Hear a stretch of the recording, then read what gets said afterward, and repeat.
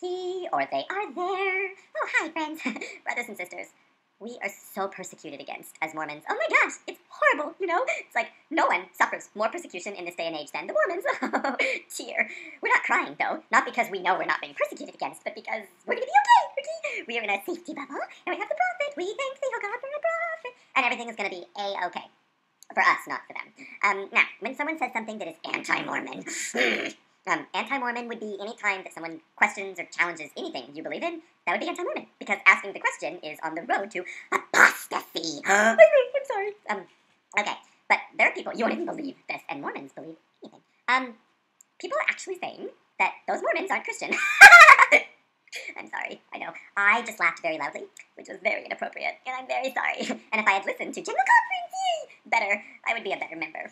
Oh, if only I could be like the prophet. Okay, I would like to be like the prophet. He has nice things. Anyway, that he earned. Well, he didn't earn them because we don't pay our. Oh my gosh. Okay, persecution. All right. I know that normally when people say things that are anti-Mormon, you just run away, or you bear your testimony that you know the church is true. But sometimes it doesn't work. Okay, you can't just. Okay, you have to confront these problems.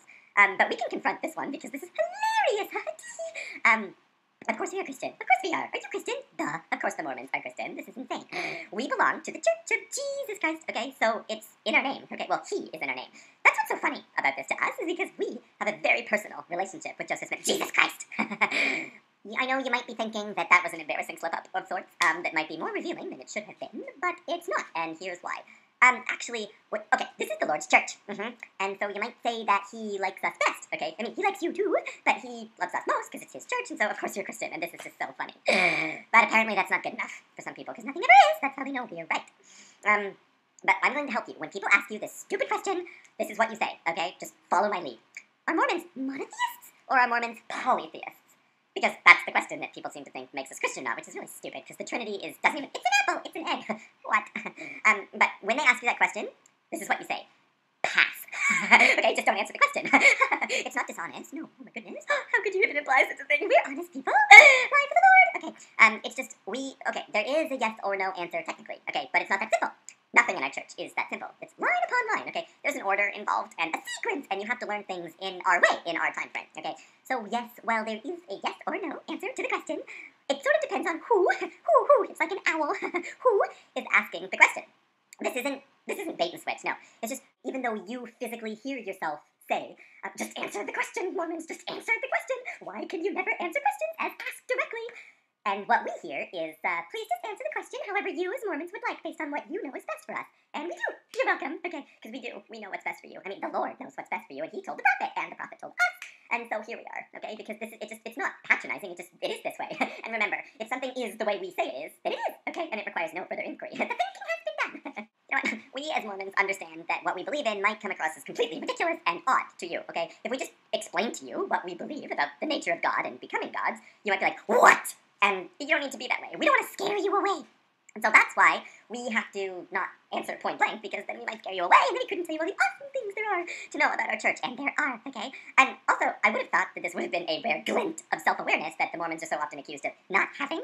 So, you can't have your cake and eat it too. We can, but you can't. And so, this is insane, okay? Because I'm sitting here telling you that I know why we're not telling you what we know. Okay, I know what you're thinking. You're thinking, well, I'm a Mormon and I know that we're polytheistic. Oops.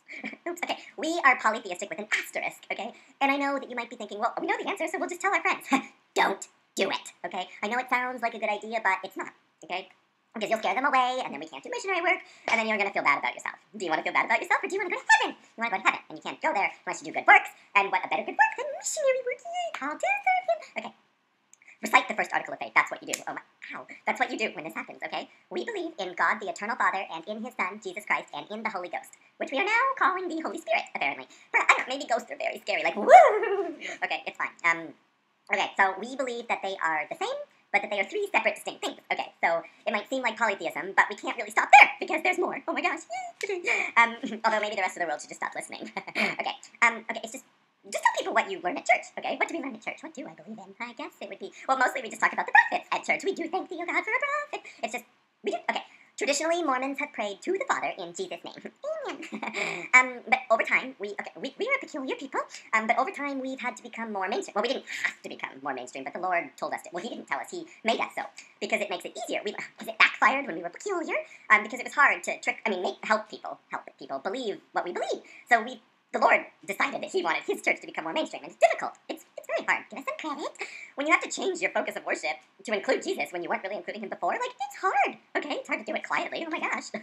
We're very smart people. This is insane. You're like, oh, those Mormons are stupid. We're extremely smart. We know exactly what we're doing. Okay, it's just, your faith is very personal. It's very personal. Because again, I told you we had that personal relationship we talked about earlier. Okay, I mean, it has to be funneled through the prophet. Okay, because if you have a personal relationship that isn't what the prophet says, that's bad, but it just sort of, okay, it doesn't matter. Okay, just do what the prophet says and then pretend you have the personal relationship that you don't, that maybe you have. Okay, you do, of course you do. Of course you do.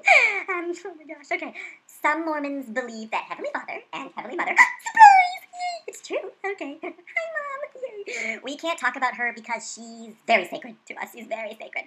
And also, we can't talk about her because some Mormons believe that Heavenly Father has lots of Heavenly Mothers. Oh, no. Oh my gosh, no. This is not polygamy. We don't practice polygamy right now, in this life, on Earth, outside of the temple. Okay, so, also, we would not encourage that belief because it's a little uncomfortable and odd, right? Of course. But we don't want to discourage it because there are lots of Mormons, more than we care to admit, that do believe that, and we don't want to rain on their parade. Oh, the rains come down and the floods come up, and you don't want to flood a party. No, boo. You don't want everyone to get wet, especially if there are lots of people there, and there might be, if they're right. We don't know. You know what? It doesn't really matter. It doesn't really matter. Okay, this is a little presumptuous because you're going to be lucky if you ever even see Heavenly Father again, because you can't unless you're Mormon, and you can't be Mormon unless you believe what we believe, and you go to the temple, and you can't go to the temple unless you pay your tithing. It's like a country club fee, except not like that at all. Okay, so everything's going to be fine if you do what we say and you believe what we believe. Until then, let's not get ahead of ourselves, okay? But we want to help you. We love you so very much. You're so special to us. You're not a project in the sense that never mind. We like you. Okay, well, that's all. We love Operation Defenders of Zion.